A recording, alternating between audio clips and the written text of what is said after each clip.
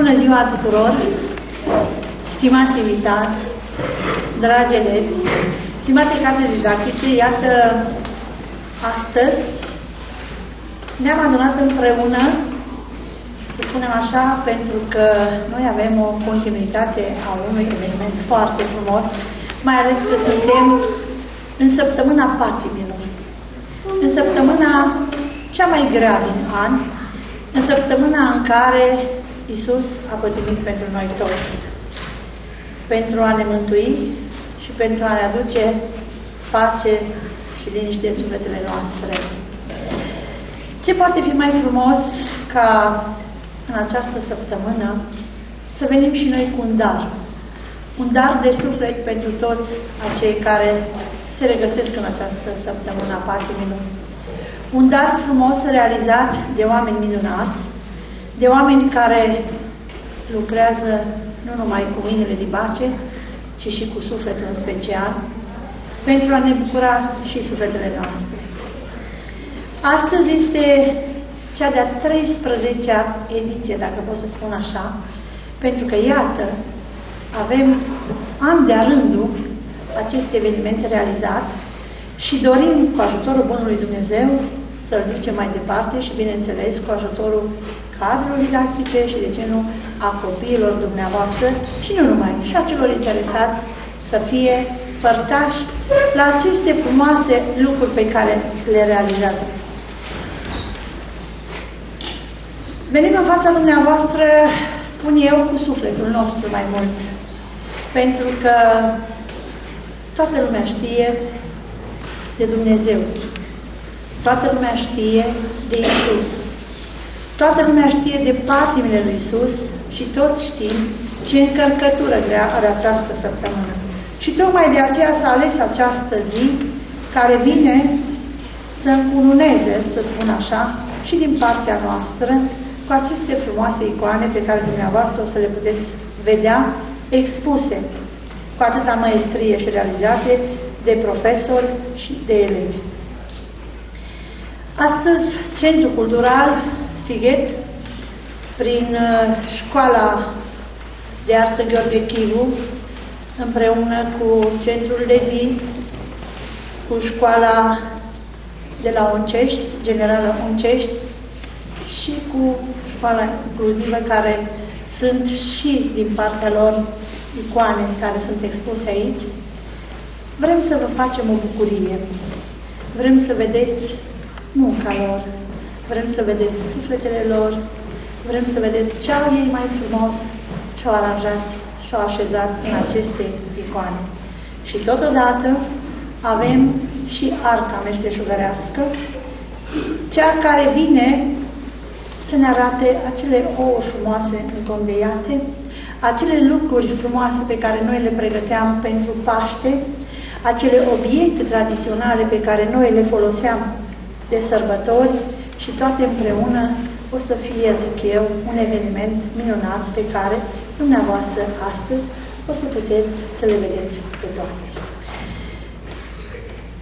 Vreau să vă spun că mulțumim tuturor celor care sunteți prezenți și iată că printre noi avem și prezența doamnei viceprimar și mulțumim pentru acest lucru, că întotdeauna vine la toate evenimentele culturale pe care noi le realizăm. O avem și pe doamna Lili și mulțumim din suflet doamnei manager că este alături de noi de vârsta și, bineînțeles, pe dumneavoastră, cei care ați venit să vizionați aceste lucruri minunate. Pentru început, dați-mi voie să dau cuvântul doamnei viceprimar pentru a vă spune câteva cuvinte, ceea ce domnia sa cred că a fost de mai multe ori la aceste evenimente și cred că are multe să vă spună, dar și mai are și alte surprize pentru cei care realizează aceste lucruri minunate. În primul rând, eu vă salut cu drag. Sunt, într-adevăr, nici nu mai știu a câta oară în mijlocul dumneavoastră, la Centrul Cultural. Am fost de-a lungul timpului, spun eu, la cam toate activitățile pe care Centrul Cultural le-a desfășurat și Și nu pentru prima dată, la această expoziție, spun eu, extraordinară de icoane pe sticlă și nu doar de icoane pe sticlă, organizată de către doamna Irina Stencovici în colaborare cu Pălăcuța Bârlea, o expoziție care vorbește efectiv prin ceea ce dumneavoastră veți vizualiza, lucruri extraordinare făcute din suflet, cu multă măestrie, cu mult drag și cu mult talent.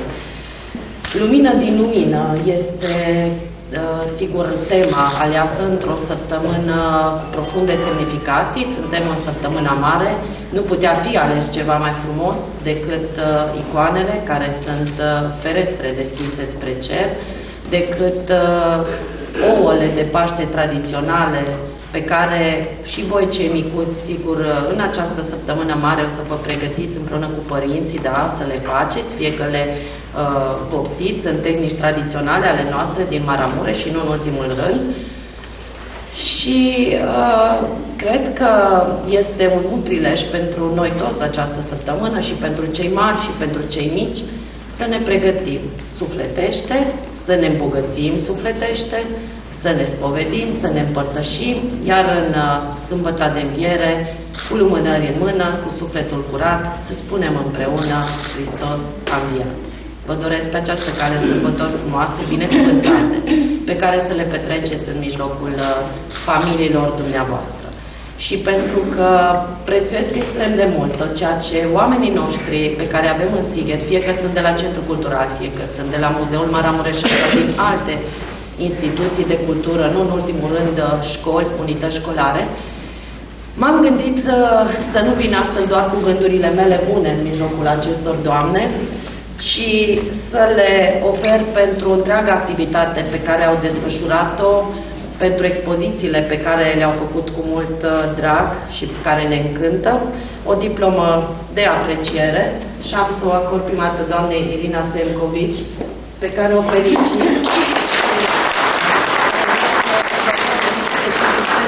în tot ceea ce face, și nu în ultimul rând talentatei noastre, doamna Pălăcuța Bârlea, pe care face pentru noi, pentru Sighet, până la urma urmei. Tot timpul sunteți atentă și tot timpul sunteți alături de noi. Și asta vă mulțumesc. Sunt alături de oamenii care fac ceva bine, ceva frumos în orașul nostru și care pot fi cu siguranță și cu certitudine un exemplu. Mulțumim din suflet, iată cuvinte înălțătoare pentru cei care muncesc cu drag, pentru a duce mai departe tot ceea ce au găsit, tot ceea ce există, și sperăm să fie și să dea și peste ani în această zi. Mulțumim, doamna viceprimar. Și eu vă mulțumesc. În continuare, aș dori să dau cuvântul doamnei Cristina Chiorbi, șef serviciu Școala de Artă Gheorghe Chivu, din cadrul Centrului Cultural Sighet. Dragi invitați, stimați colegi, stimați foști colegi, dragi copii, sunt deosebit de emoționată, dar în același timp foarte fericită că la începutul drumului meu de a fi în fruntea Școlii de Artă, deschid cu un eveniment atât de frumos. Nu poate fi mai frumos decât recunoștința pe care o putem avea lui Dumnezeu, care este lumina întruchipată. El a fost cel care pentru prima dată a spus să fie lumină și a coborât și coboară în fiecare Paște și aprinde în sufletele noastre lumina. Deci, aceste două cuvinte, lumină din lumină, ne spun totul despre ceea ce se petrece în sufletul colegilor noastre și s-a petrecut în momentul în care a lucrat cu copiii și a făurit acele lucrări minunate. Adolescenta lumină din lumină de 13 ani s-a născut în palat. De acolo a fost izgonit. Dar peste tot își emană lumina și aici este la fel de frumos, pentru că noi, care lucrăm cu copiii, lucrăm la fel de cu multă dăruire ca până acum, ca și la palat, lucrăm și aici. Și oriunde vom fi, vom dori să sădim în sufletele lor dragostea pentru frumos, pentru bunătate, pentru respect și pentru credință în Dumnezeu. Mai multe nu vreau să spun, pentru că toate le-a spus șefa mea. Și vă doresc sărbători frumoase și să vă încântați ochii și sufletul cu ceea ce veți vedea în expoziție, să vă umpleți de dragoste, ascultând muzica colegilor noștri, care v-au pregătit cu mult drag acest dar, să fiți în ton cu ceea ce urmează în zilele de sărbătoare.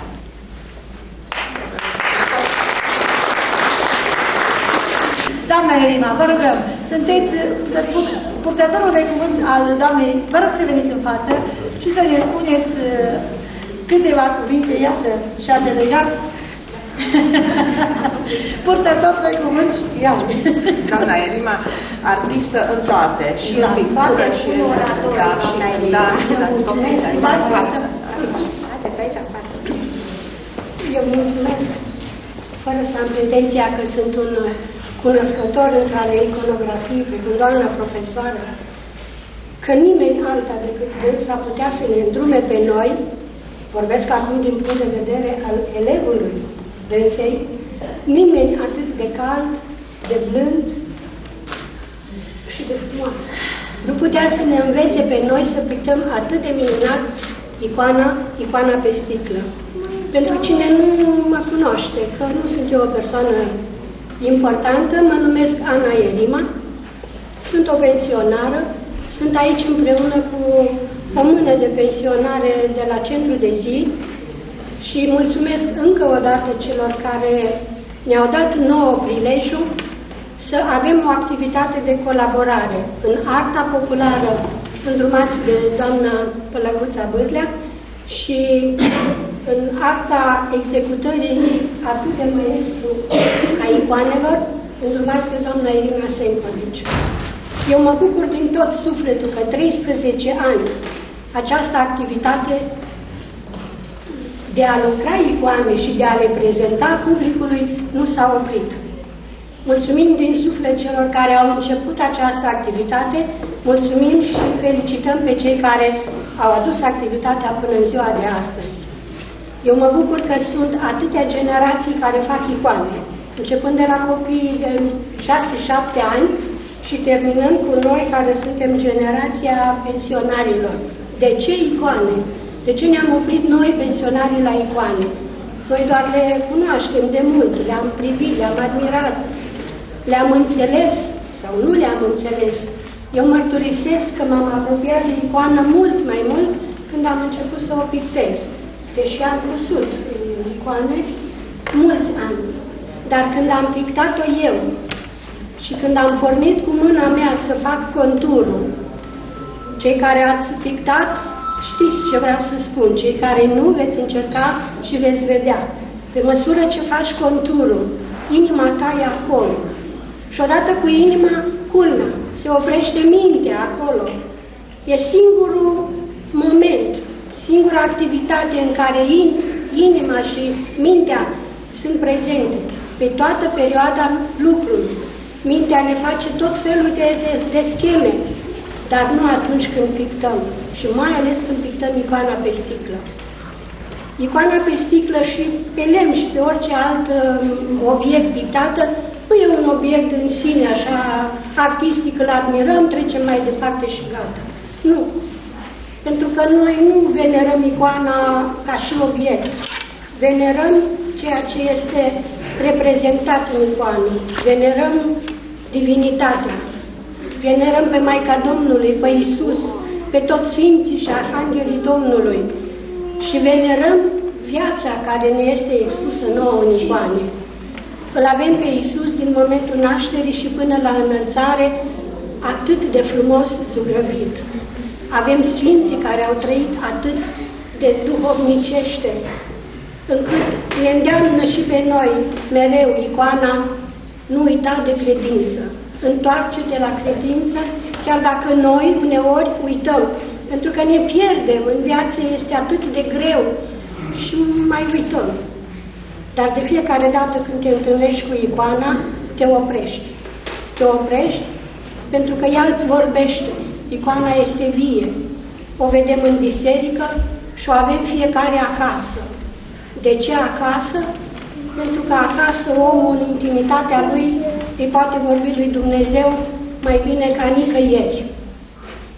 Deci prin icoană noi venerăm divinitatea, nu venerăm lucrarea în sine, ci venerăm pe cine reprezintă.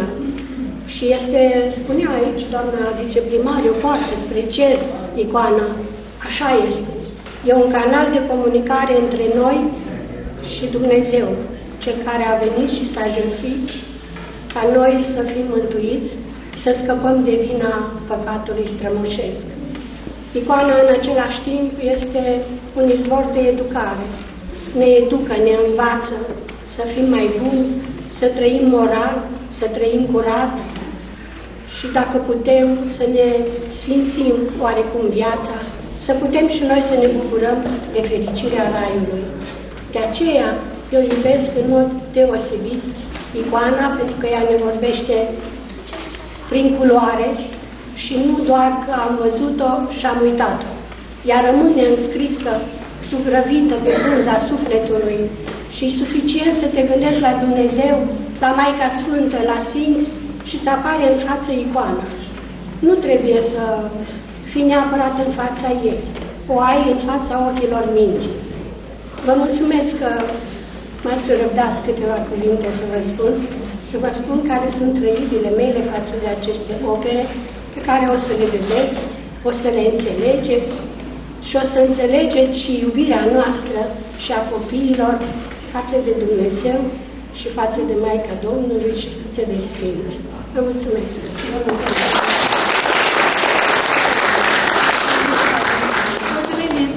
Și aș vrea să dau cuvântul pentru că ne-a vorbit atât de frumos despre icoană. Iată, v-am spus că în această expoziție avem și lucruri meșteșugărești, o să vedeți dumneavoastră, dar cine ar putea să vă povestească cel mai bine decât cea care realizează? Este vorba despre doamna Pălăduța Bărina. Bună ziua tuturor invitațiilor, bună ziua doamna vice, pentru că sunteți alături de noi tot timpul, domnule consilier, Lucian Botizan. După atâtea lucruri frumoase spuse de șefele mele, am foarte puțin de spus. Aș vrea să completez că la expoziție puteți viziona și să vedeți și lucrări de la școala gimnazială de la Giulești și ouă împodobite cu mărgele, care se fac cu o migală nemaipomenită. Dar fiindcă punem suflet și facem din tot sufletul ceea ce facem, am zis că Paștile, chiar că nu se poate. Și așa, după cum o spus și doamna Erima, icoana fiind un lucru sfânt, în care în toate casele o vedem, bineînțeles, pe un perete, dar bineînțeles împodobită cu un prosop. Sau acele trăiți, care țărâncile de la țară puneau pasca și ouăle, mergeau cu ele la sfințit. Am zis că le combinăm, arta populară cu iconografia, și eu cred că se leagă foarte bine și se combină împreună. Lucrurile frumoase oriunde arată bine și arta populară și iconografia. Eu vă mulțumesc și vă invităm să vedeți expoziția și mă bucur că suntem un număr așa de mare și că sunteți de partea noastră și veniți în fiecare an ca să ne susțineți cu ceea ce facem. Noi facem din tot sufletul ceea ce facem și sper că facem și bine.